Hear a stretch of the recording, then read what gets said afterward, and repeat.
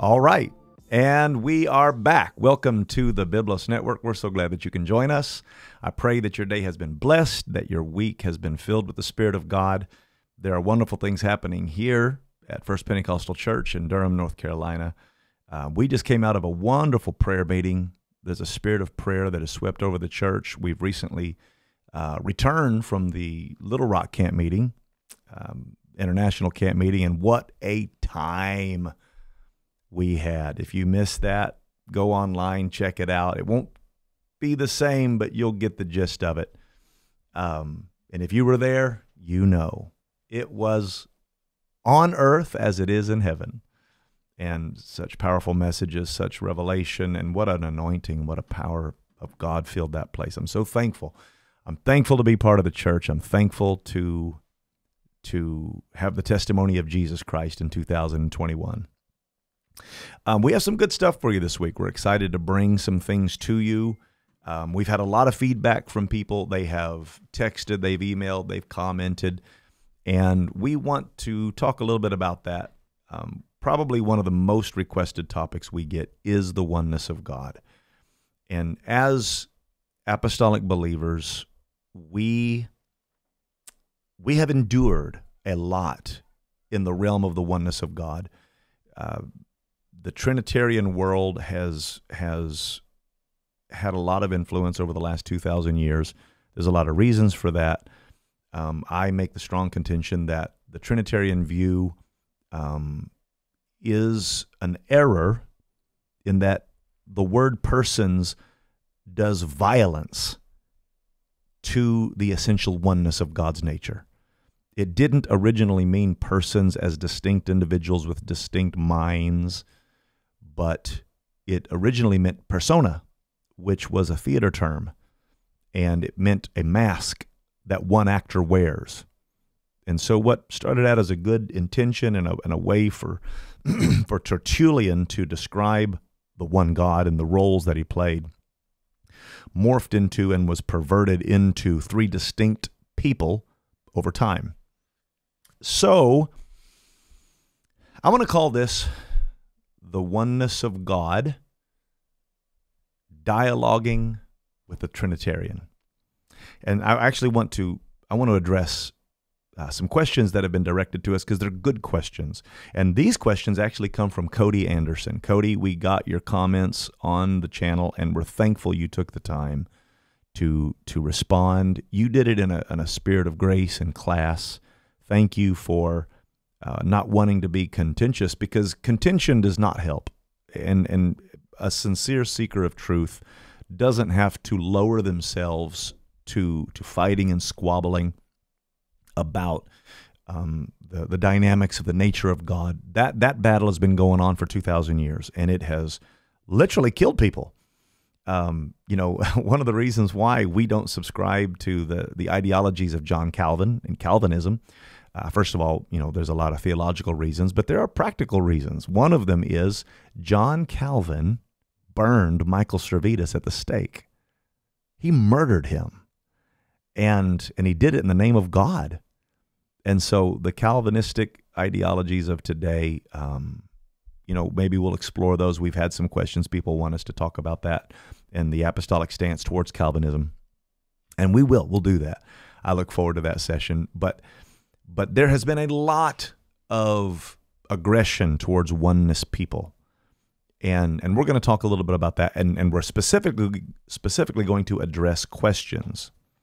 So Cody asked these questions, and we're going to respond to him. And Cody, if you're listening, again, thank you. We're glad that you tuned in. And anybody else, any of our Trinitarian friends that are out there, we want to dialogue with you. It is time to come to the table. Let there be a meeting of the minds. And if you have a response to this, then I'm happy to enter into a dialogue with you and anybody that is wrestling with the Trinity or the oneness, the essential oneness of God. So the first question here, he asks, being that the Unitarian, he calls it the Unitarian view, and he asks, is that the right term? Well, we wouldn't classify ourselves as Unitarians. Some have in history been labeled that, but the term that we usually go by is oneness. the oneness believers or the oneness of God, oneness people. There are Unitarian people that believe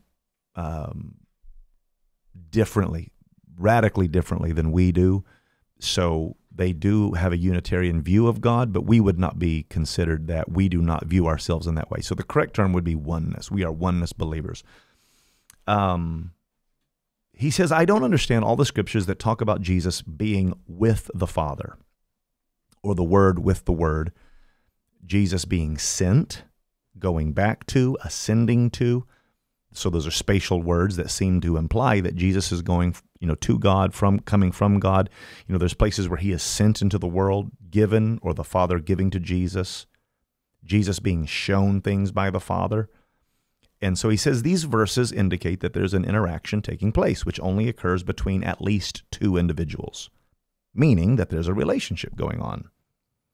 So he talks about this relationship, and then he finally winds that up by saying, if you ignore all this dialogue by saying there's only one person involved the whole time, I would say that you're in denial of the New Testament text.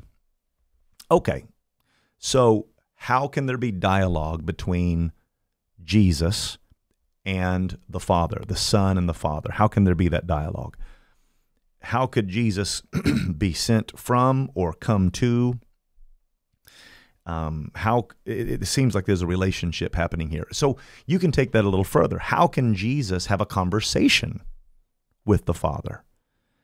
How can he pray to him in the garden? How could he call out to him on the cross?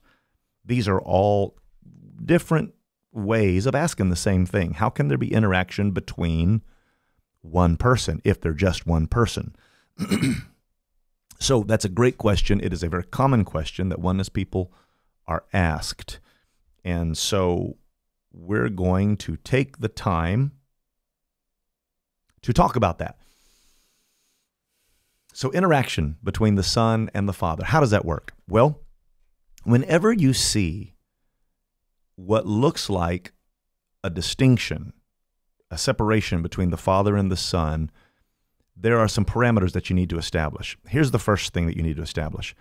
The early church would have had no trouble with this teaching and with this understanding, because the Trinity did not exist until the 2nd century, over 100 years after the death of Jesus Christ and the resurrection. The word wasn't coined until much, much later, more than a century later. And so they never viewed God in the context of three. That's something that was added a couple hundred years later. Now, that is not a oneness position or a Trinitarian position. That is history. You can read about it. It's very easy to run it down. Those original texts, Tertullian coins the term. The term Trinitas emerges. God in tres personae, God in three persons. The original church did not have that framework. Now, for 2,000 years, we have been indoctrinated by it. We have been, much of Catholic ideology, which is what that is, was passed down and given to people. and here's how insidious that is, and here's how dangerous that is. When the Catholic Church, like Ignatius Loyola, when he, the father of the Jesuits, when he began to push the Catholic dogma and the ideologies of the Catholic Church, not only did they promote it and write about it, but they burned any dissenting opinion. They killed people. They martyred people. They confiscated materials. They burned all records, and that was in an effort to do the holy work of God. And so the Baptist Church, the Methodist Church, all the denominational churches, they come from that heritage. So the Trinity is a Catholic thing that infiltrated Protestantism through the ages. So for 2,000 years, we've had this paradigm, this flawed assumption that the original church, Peter, James, John, the people who actually wrote the Bible, for such an important word, for such an important concept, you would think God would have included it in his word. And he didn't. And the reason he didn't is because it doesn't belong in his word. And so we don't get smarter the further we get from Jesus. We have to go back to Jesus and the original apostles, and that is where we find our truth. So, having said that, you have to realize that we've had 2,000 years of indoctrination, that people have looked at this through the lens or the paradigm of three persons. That did not exist in that early church. So the right way is to view it through the Mark 12:28-32 paradigm, which is the greatest commandment. Hear, O Israel, the Lord our God is one Lord. So we view it through a lens of oneness. That is our default position. That was the apostles' default position, and that was what Jesus taught. It is the greatest commandment in the Bible. The entire law and prophets hang upon that. So that's the first thing I'm going to say. The second thing I'm going to say is whenever you're looking at a dialogue, instead of looking at it as two divine persons having a conversation, view it as the Spirit of God and the flesh of God interacting. And we know that there's a difference between that divine will of God and the man Christ Jesus. It's very easily seen. There is a distinction. We know there's a distinction. So Jesus prays in the garden, let this cup pass from me. Nevertheless, not my will, but thy will be done. So there's a dialogue. The question is it two divine persons having a disagreement? Is it one divine will having to submit itself to a primary divine will? Or is it a human? It's a man. Jesus was an authentic man. So whenever you see dialogue between the man Christ Jesus and the Spirit of God, it's not two divine persons arguing or having to come to an agreement. It is the man Christ Jesus submitting his true, authentic human self to the Spirit of God. And there is interaction there. There is a distinction there, but it's not a distinction of two divine persons. It is a distinction of spirit and flesh. Now, how to describe that and to intricately tell you how that works, I don't know. Jesus was a man unlike any other man. There is a mystery of godliness. But the mystery is not how two divine or three divine people can exist together, but the mystery is how that the Spirit of God and the man Christ Jesus interact and how they come together as that one God. So when he prays, if Jesus, the Son, prays to the Father and they are two separate divine persons, now that's a big problem. If they're two divine people, that's a huge problem, because that means that divine person 2 is now praying to divine person 1. And by its very nature, that can't be possible. He says on the cross, my God, why hast thou forsaken me? So does the second divine person, who is supposed to be co-eternal, co-essential, is that second divine person calling the first divine person God? Are you my God? Well, that's not what that means, and that's a big problem if you interpret it that way. It is the man Christ Jesus, who was a true human, who is submitting his human nature and human self to the Spirit of God. That is the interaction you're seeing there. It was real humanity. He had a real human spirit. He had a real human will, and that will was being submitted to God. Now, somebody asked me, how can that be? How does that work?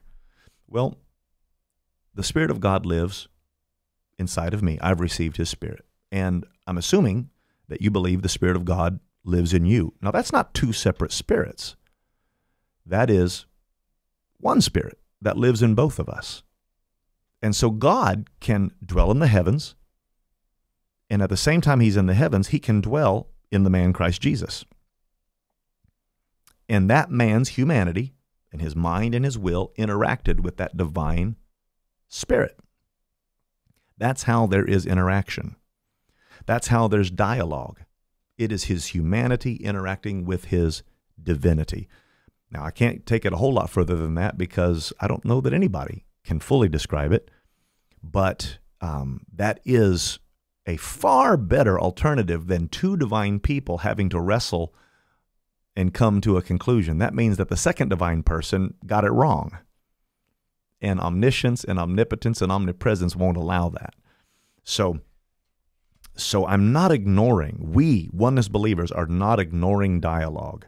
What we're saying is that there is one Spirit, one God, who is Father of all. He's above all, He's through all, and He's in you all. And there is that man, Christ Jesus, who was flesh. Now, that flesh died on the cross. There is a distinction there. We know that there's a distinction, but it's not a distinction of divine persons. It's a distinction of humanity and divinity. So did God die? No, the flesh died. The humanity died. But the Spirit of God cannot die. So the only distinction there, He is God in that Spirit in Jesus was that same Spirit that dwells in all things and that dwells in the hearts of every believer. Right now, God is in millions of people right now. That's not a million different persons. That's one Spirit that fills all things. And He filled Jesus in a way that is unlike any other. He's the only begotten Son of God. So that is how He can be one person and yet still be the Father and the Son. Now, we don't have to just assume that. The Bible actually says that would happen. If we read in the book of Isaiah chapter 9, this is a verse that oneness believers, they love. It's a beautiful illustration of how God would manifest Himself in His redemptive work. And what the prophet said was this: "For unto us a child is born, unto us a son is given, and the government shall be upon His shoulder, and His name shall be called Wonderful Counselor, the Mighty God, the Everlasting Father, and the Prince of Peace." Okay, so the Son, the child, will be born, He will be given, and He will also be the Everlasting Father. Now, how do you explain that? Well, that is a great mystery. It is a powerful mystery. But essentially what it means is that God would robe Himself in flesh, and the only distinction between that God and that flesh is the humanity and the divinity. And that is where that dialogue comes from. If there's two divine people or three divine people jostling for control or figuring this thing out as they go, and one of them doesn't know some things, then we have a problem. But if we have an authentic human being, Jesus Christ, who is our substitute and who is a propitiation for us, He's the Lamb slain from the foundation of the world, and He is filled with that one God, then it makes perfect sense. So I hope that answers your question. That is how dialogue between the Father and the Son works. Now, there's another question here. The places where Jesus is directing people's attention away from Himself and towards someone else in heaven. He says, "I can't do anything of myself. It's the Father who does the works." Okay. Now, if you're looking at that through a lens like there's three people, there's three divine persons, well, then that's the second divine person saying, "Now give glory to the first divine person." And so you're pointing out, Cody, that Jesus is saying that the Father is separate of Himself. He does the works. He wouldn't be able to do this if He were only one. Well, that's not true. Jesus also said, "My Father is greater than I."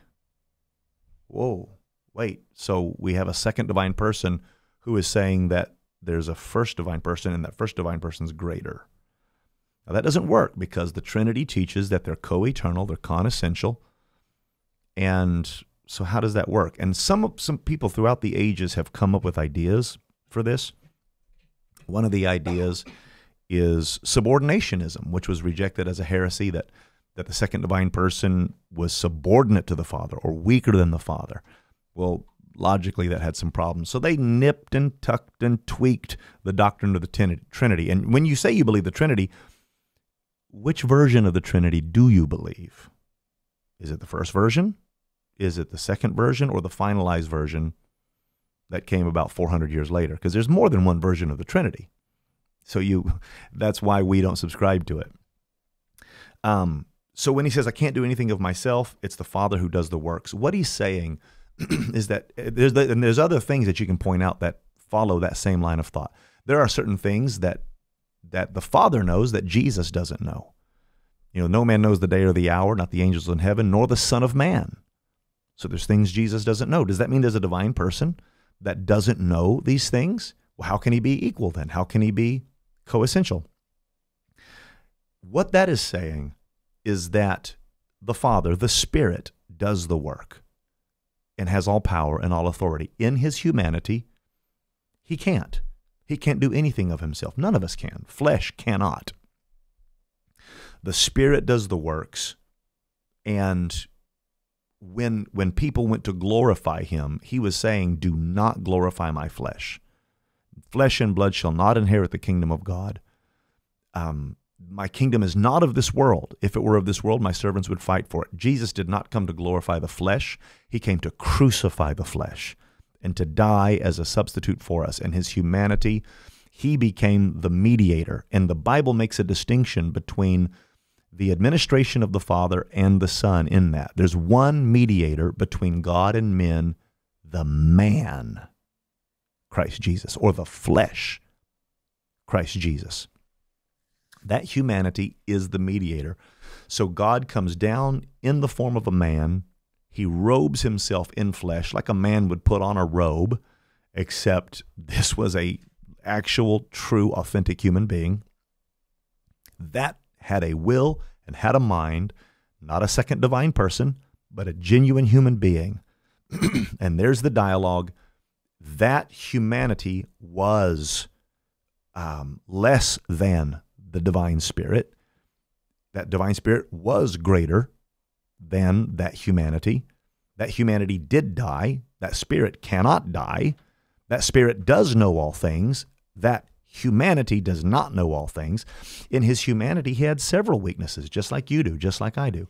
He got hungry as a human, but as a spirit, he said, if I were hungry, I would not tell thee. As a man, he sleeps in the boat, but as that divine spirit operating through that man, he calms the wind and the waves a short while later. He would operate from those different perspectives. Now, nobody else can do that. Jesus is one of a kind. It's why he in all things, he has preeminence, and it is a great mystery. But that is how that interaction takes place. That's how it can be one person, but yet it can still be dialogue between the Spirit of God and the humanity of God. Okay. Then, Cody, you ask this question. God uses possessive language. My Father, the Father's Son. A son cannot be his own father. A father, nor can a father be his own son. It's a logical impossibility. Okay, that's a great point. Now, keep in mind Isaiah 9:6, that he would be a child and a son, and he would still be the everlasting Father. So before you say it's a logical impossibility, let me say this. It is a logical impossibility for you. It is a logical impossibility for me. I can't be in more than one place at one time. I can't be omnipresent or omniscient. But you can't put the restraints of a human on God. And so the Bible says that he would be the everlasting Father and the Son. It doesn't just say that. It says that he would be the root and he would be the branch. That means Father and Son. It says that he would be Alpha and Omega, beginning and end, first and last. The Bible uses these words to describe the multifaceted nature of God. So if you talk to an apostolic about this, they're going to tell you that he can be all of those things. He can be the shepherd, the lamb, the scapegoat, the door to the sheepfold. He can be the high priest. He can be all of that. He can be the Father, the Son, and the Holy Ghost. So the scripture says this in Colossians chapter 2. Beware lest any man spoil you through philosophy, vain deceit, rudiments of the world, traditions of men. So we are subject to finitude. We are subject to spatial positioning. I can't be in more than one place at one time, but God can. He can fill all things at all times. And so he can be in heaven, he can be in me, he can be in you, he can be in various believers in a room at one time, but it's all one God who is doing that. He's above all, through all, and in you all. So to say it's a logical impossibility, God is not biologically bound by these descriptive terms. This, when he's a Father, Son, and Holy Ghost, these are the closest words we can come up with. He's not literally a biological father just like me. Father is his role in that he is a creative force who gives birth to all things. He's a son because he is born of a virgin, and he is born into this world. It's a reference to his humanity. He's a Holy Ghost because he's a spirit. Those are the closest words we have to come to it. But to try to limit him to those biological roles, because that's all we can do, is to limit God, and it's to become subject to the rudiments of the world and traditions of men. And the Bible says, beware of that. And let me give you an example of that. When you talk about the Father coming, or the Son coming to the Father, or being sent into, okay, those are all words to describe those roles in redemption. But be careful, because God is omnipresent. He's omnipresent. And so the point of omnipresence is he's all places. You don't send anything to him in that sense. Nothing comes from him in a spatial dynamic. There is no such thing as space with God. God fills all space. And this is why Jesus, when it says he sits at the right hand of the Father, it doesn't mean, it's not talking about a location. It's talking about a place of power and authority. The Bible tells us what the arm of the Lord is. The arm of the Lord is not a thing. The arm of the Lord is Jesus, Isaiah 53. Who has believed our report? That means there's multiple reports. That means there's going to be multiple versions. And Isaiah was saying, there's only one you're supposed to believe. And then it says, to whom is the arm of the Lord revealed? And then it goes on to say of Jesus that he was wounded for our transgressions, he was bruised for our iniquities, and it describes the arm of the Lord. So it's not biologically describing a literal arm. It is God's way of using anthropomorphic language to describe how he works with mankind. So how do you find the right side of an omnipresent God? Omnipresence doesn't have a side, right, left, up, or down. God does not reach outside of himself or send anything to anywhere in the truest sense of who he is. God fills all things. And the Bible says, in him we live and we move and we have our being.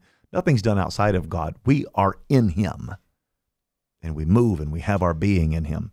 So when it says that he is sent or he comes to, that's using language you can understand to describe the interaction of those redemptive roles in God. God's doing that to explain himself to you, because those are the closest words you have in your vocabulary, in my vocabulary. But omnipresence does not send or receive anything. It's always there at all times. And so that's how those words are used. That's how those, he sent, he goes, he comes, all of those words are descriptive of how the interaction of that one God and those manifestations of that one God work to redeem us. It's not trying to describe how God moves around. So I hope that makes sense. Okay, you asked the question about mediation between two members for reconciliation.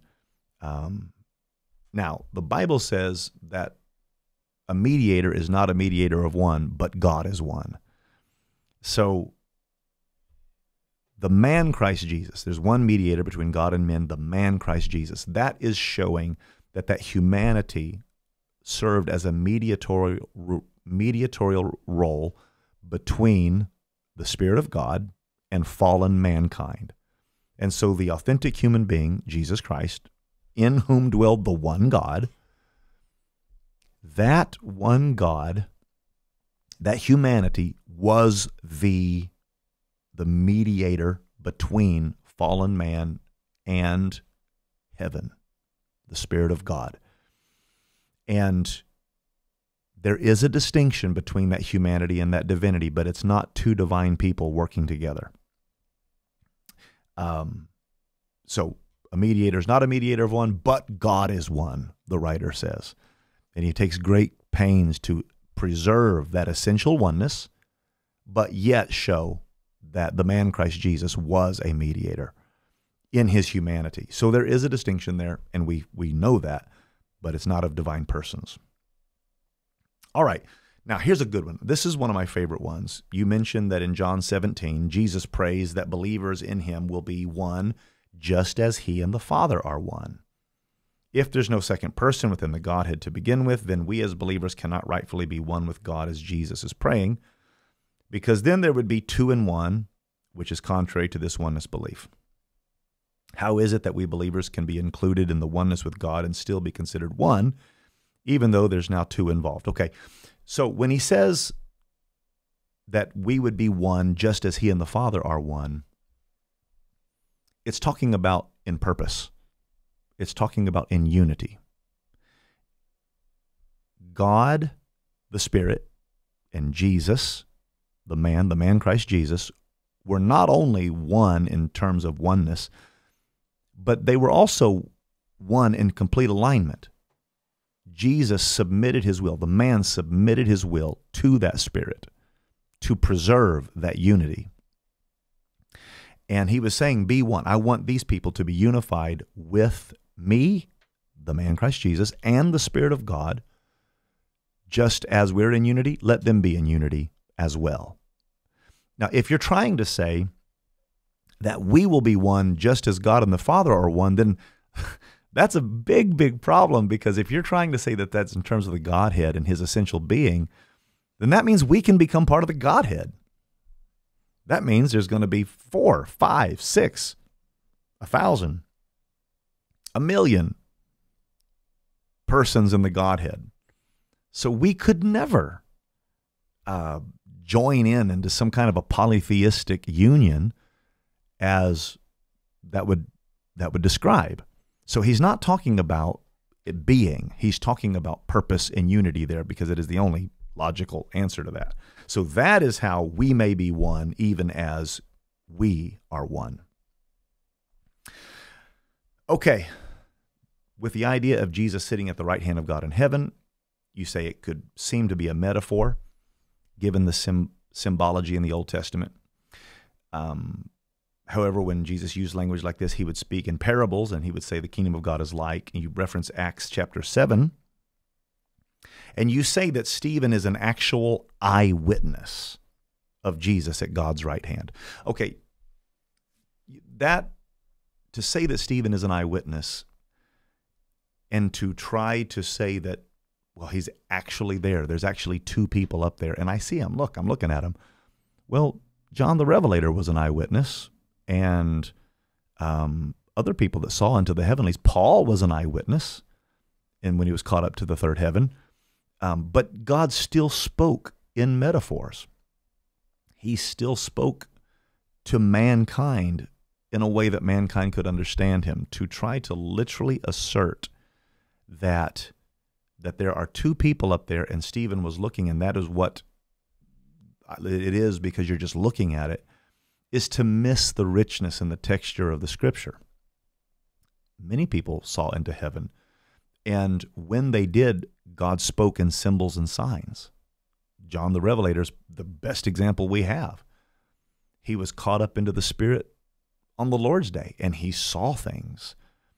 There's no greater eyewitness than that. But then he sees dragons, and he sees multi-headed dragons. He sees a woman clothed with the sun and the moon is under her feet, and every bit of that is spiritual revelation being given to man in shadow and type and in symbol form.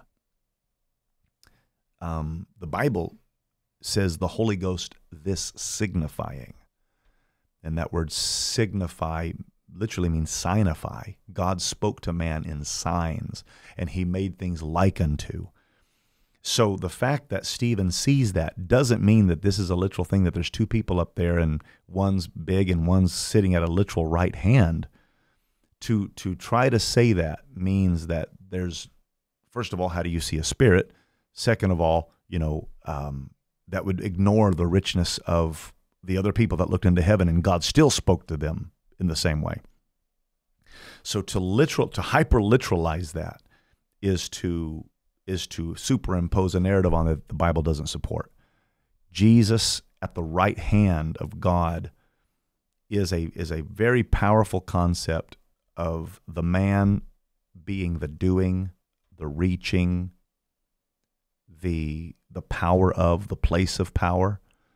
And he's described as being at the right hand in multiple locations. And how does a spirit have a hand? God is a spirit. The Father is a spirit. Does he have a hand? Does he have feet? Is there another body up there? Does the Holy Ghost have a body? Are they somehow finding room in a divine throne room? Are there 3 thrones in heaven? Does the Son have a throne? Does the Father have a throne in the middle? And the Holy Ghost, does he have a throne? Because if you take it to its logical conclusion, then there's got to be 3 thrones, one on the right hand, one on the left hand, and one in the middle. Now that's hyperliteralization. That is a very Greco-Roman idea. It is a very pagan idea. That's the danger of the Roman Catholic ideology that's been handed down to us. The Hebrews did not look at it that way. The arm of the Lord was Jesus, and he was the extension of the Spirit. He was the visible manifestation of the invisible God, the express image of his person, not persons. And so he is the image of God, and he is at the right hand in the sense of power, authority. But an omnipresent spirit who fills all things doesn't have a right side, and a spirit doesn't have a hand. And so it's not that it's just a metaphor. It is the symbology of the Scripture that translates God's nature to us in a way we can understand. So oneness does not go against New Testament ideology. Trinitarian dogma does. It's not in the Bible. That word is not there. The concept is not supported. The greatest revelation in the entire Bible, the greatest commandment is, Hear, O Israel, the Lord our God is one Lord. So that is the perspective of oneness believers. It's a battle that has raged for many, many, many years. Probably one of our favorite ways of showing that one God is found in the Great Commission, when Jesus tells his disciples to go into all the world and teach all nations, baptizing them in the name of the Father, the Son, and the Holy Ghost. And that's found in Matthew 28. If you read Luke 24, he says that repentance and remission of sins would be preached in his name. He said, in my name. That is Luke's perspective on the Great Commission. It's the same moment, and Luke wrote what he heard. Remission of sins would be preached in my name. And then Luke said in Acts 2:38 that we are baptized in the name of Jesus for the remission of sins. When Mark says it, he said that he that believeth and is baptized shall be saved. These signs shall follow them that believe in my name. They shall cast out devils. They shall speak with new tongues. So when you get to Acts 2, Acts 8, Acts 10, Acts 19, Romans chapter 6, 1 Corinthians 1, Galatians 3:27, when you get to these verses, every one of them, they were baptized in the name of Jesus Christ. To take that further, the history record distinctly shows that the early church baptized in the name of Jesus Christ. And so when you take all those verses and you surround Matthew 28:19 with them, the name of the Father, Son, and Holy Ghost is Jesus, Jehovah, salvation, the name that is above every name. And that takes us to Acts 4:12. There's salvation in no other name than the name of Jesus. There's none other name under heaven given among men whereby we must be saved. So that name is the name of the one true God who reveals himself as the Father, the Son, and the Holy Ghost. And because there's dialogue between the humanity of God, the mind of that man submitted itself to the mind of the Spirit. That's the reason for the dialogue. That's the right hand of God. And that's how it can be one person that manifests himself in multiple ways. So I hope that helps you, Cody. I thank you for taking the time. I enjoyed it. I look forward to your response. I'd love to hear back from you. I hope that makes sense. I know sometimes it's so hard to understand an eternal God. How can the finite understand the infinite?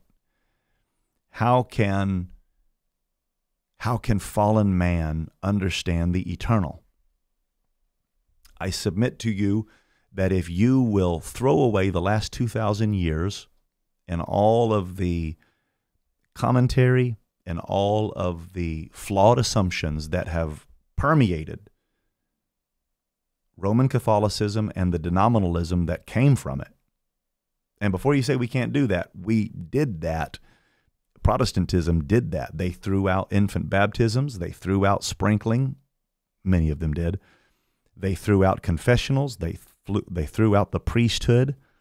They threw out salvation by works alone. They threw out a lot of things. And I submit that they need to throw out the Trinity. If they did, they would find out that the default position is, Hear, O Israel, the Lord our God is one. Thank you for your time. Thank you for the opportunity to dialogue. And for all of our Trinitarian friends out there, we hope that you'll engage. We pray for you. I don't think that we're all that far apart. Essentially, if you think there's one throne in heaven, we pretty much believe the same thing. We just don't use the word Trinity, and we won't use the word persons, because none of it's in the Bible. Thank you for an opportunity to dialogue. And for those of you that are joining us, God bless you. I hope this is a strength to you. I hope you can share it with your friends. I look forward to speaking with you. I look forward to further conversations in the future. God bless you. We'll see you next time.